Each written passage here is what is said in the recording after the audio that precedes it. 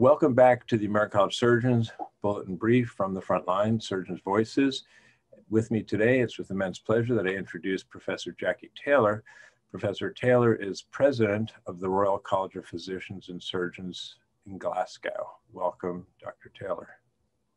Thanks, Steve. Great to see you, Jackie, and thanks so much for taking your time.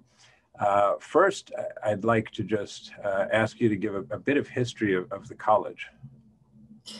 Okay. Well, thank you very much for inviting me to have this conversation with you. Our college is, a little, not completely unique, because there is a College of Physicians and Surgeons, of course, in Canada as well. But within the UK and Great Britain, we are the only College of Physicians and Surgeons. We were founded in 1599 by a man called Peter Lowe, who was horrified by the standards of surgical practice as it was in the city of Glasgow, and obtained a royal charter from King James VI of Scotland and King James I of England to set up a royal college. And I guess the rest is history. We're very proud of our heritage. We're very proud of the fact that we bring physicians and surgeons, and in fact, dentists and travel medicine specialists and podiatrists all under our roof. So we're truly multidisciplinary. And I think given the way healthcare is delivered these days by teams of people, that's a real strength for us. So yeah, it's lovely to have the chance to talk to you. Well, the Royal College of Physicians and Surgeons of Glasgow certainly is ahead in the multidisciplinary team approach, and I can vouch for that fact. I'm flattered and privileged to be an honorary fellow and enjoy the people with whom I met when I was there and with whom I continue to interact. Part of the rich history, though, is the fact that the college was founded, as you note, in 1599 and Edinburgh in 1505, and England, if memory serves correct, was somewhere around 1542, and Ireland. And so you've got, over 1,500 years, shall we say, amongst the four colleges of history. And to my knowledge, you're the only woman who's served as president since 1599. And if I look around the other colleges, I can think of one of our honorary fellows, the American College of Surgeons, Dame Claire Marks, who was, of course, president of the Royal College of Surgeons of England and is now the GMC director. Is that really a fact that there's two women in four colleges in over 1,500 years? Yeah, that is a fact. And I think it's one of the things that I've been really focused on during my time as president, and I know Claire was as well, is really just trying to encourage people from all sorts of backgrounds to think about getting involved in college activity, because these things rely on a critical mass of people. It's not just about looking at the leadership to get to have women and people from all sorts of backgrounds, other protected characteristics. To get these people into leadership roles requires building from the bottom up, I think, and encouraging and nurturing and promoting, and really trying to give people the confidence as well as the skills that they need to think about throwing their hats in the ring. So I think a lot of us have been focused on doing that, on developing leadership programs to try and encourage. In particular, last year we had a focus on encouraging women into leadership.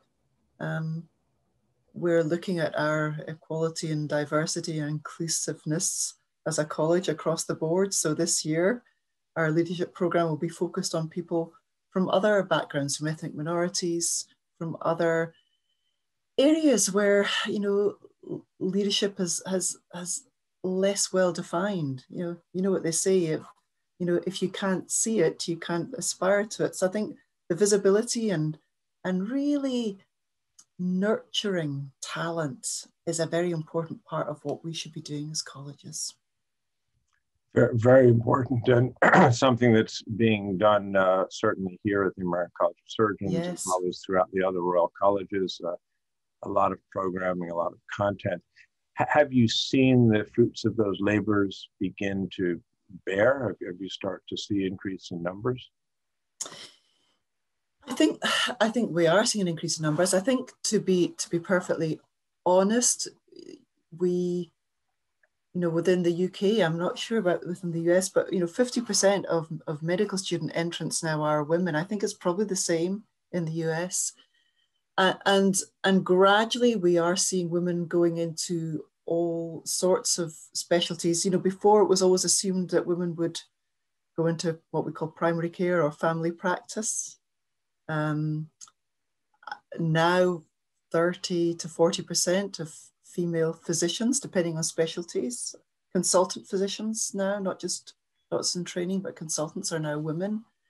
And that is also improving in surgical practice, but there are still some specialties within surgery, I think, where it's maybe only 10 to 15%.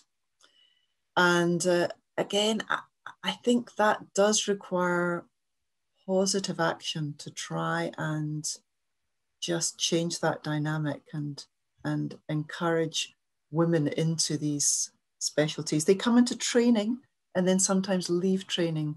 And we need to understand why that is and what we can do to mentor and coach and really see people through their training into consultant posts.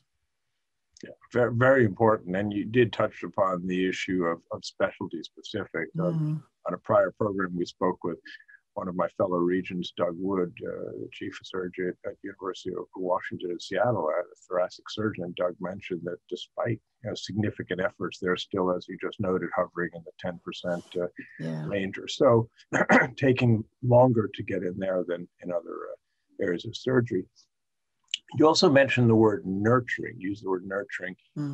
And nurturing may be thought of in the context of wellness. How do you keep people well? How do you encourage wellness? And that's been a big focus of yours. And I know you're renowned for your work. So maybe you can speak a little bit about, firstly, wellness programs introduced during COVID-19, and then we can go on to some other aspects of wellness. Yeah, no, happy to do that.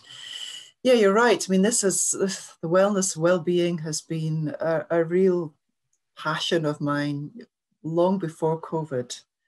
And it was one of the things I picked as for a priority during my term of office.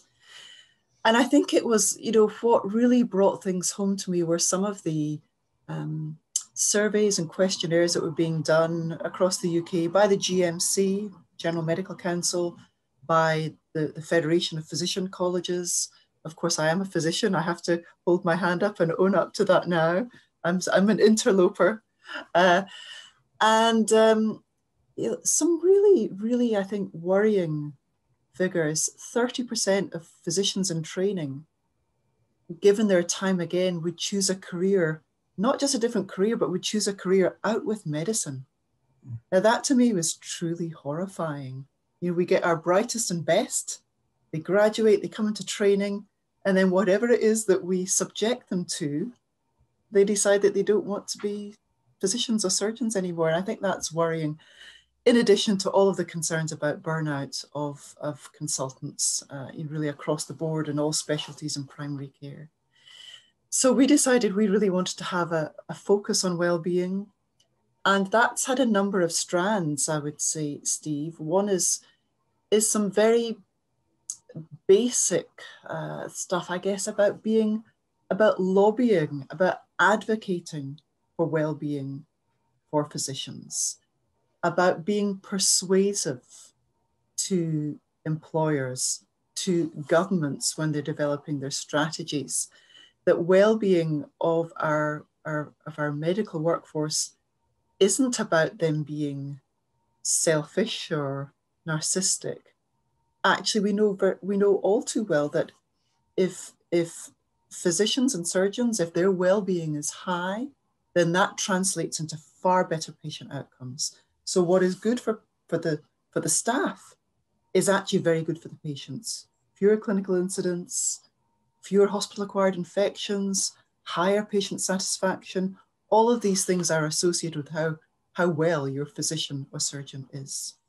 And I think gradually that lobbying and advocacy work has begun to really help that there to be a focus on well-being for clinicians. So at one level, we've been looking at those aspects of well-being. At another level, just within our own college, we've been, we've had a program of wellbeing webinars. We've produced a whole load of e-modules and a lot of signposting to resources within our own college website. So I think that's been on a practical basis, particularly during COVID, that's been really useful.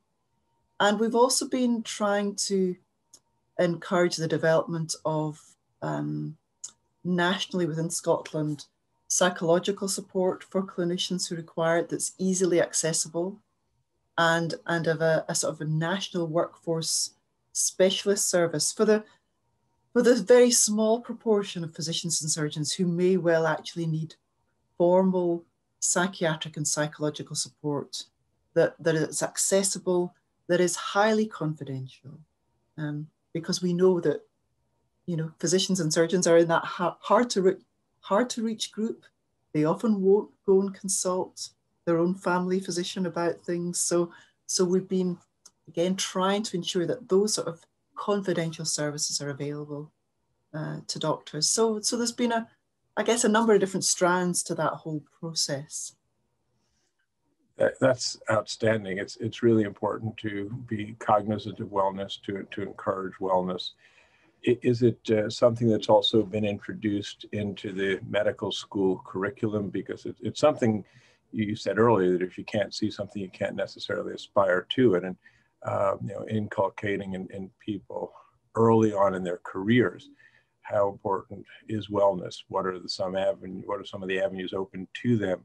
What are some of the programs and resources? So at what point do you initiate awareness and education about it?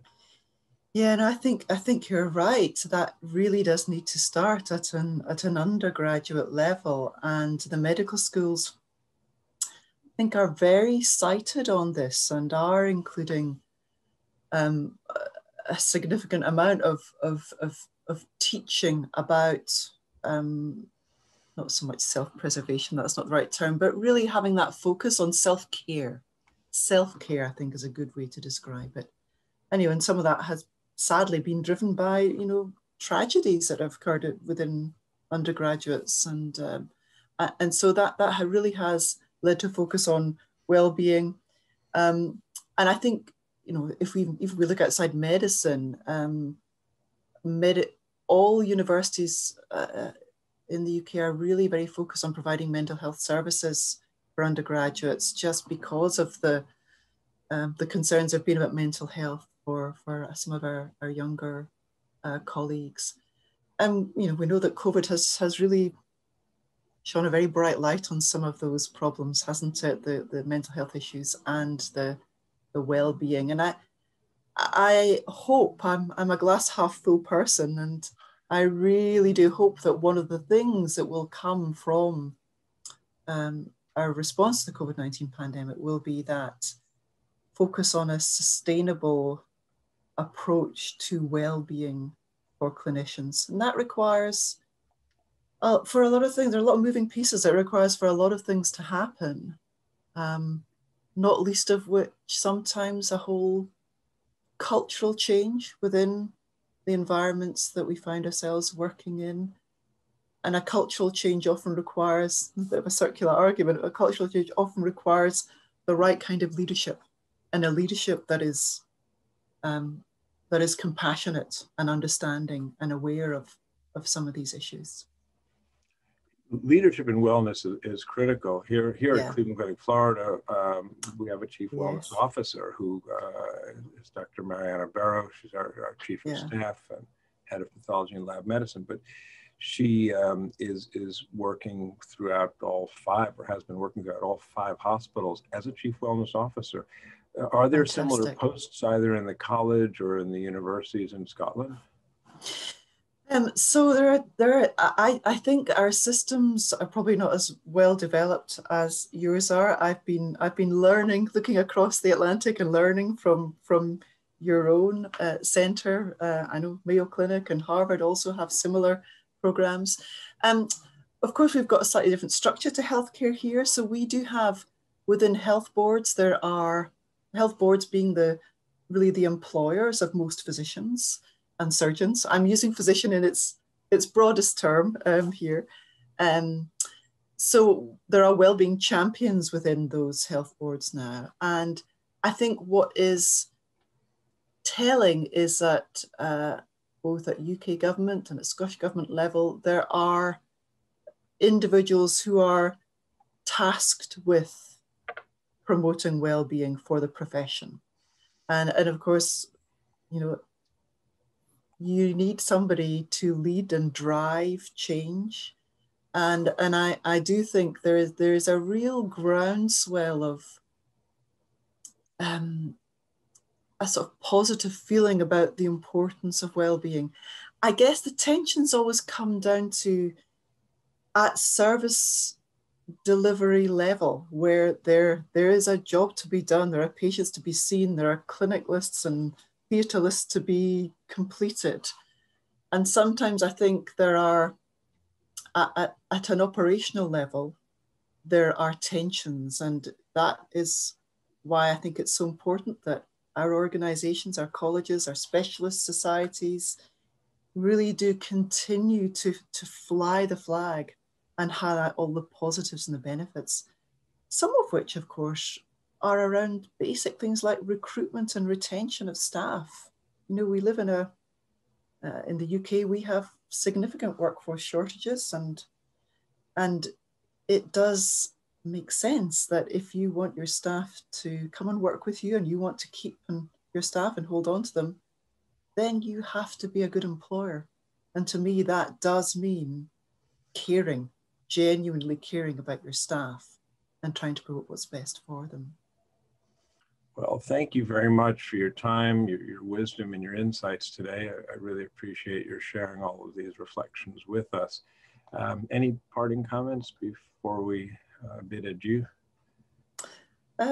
Just that it's been really lovely to have been invited to have a conversation with you, Steve. And I'm aware of all of the great work that your college is doing across the board, not least of which in its equality and diversity and leadership it's showing in that. So I'm grateful to have had the chance to have a discussion. Well, thanks so much, Jackie, and I look forward to meeting again in person, ideally in Glasgow at your beautiful college headquarters.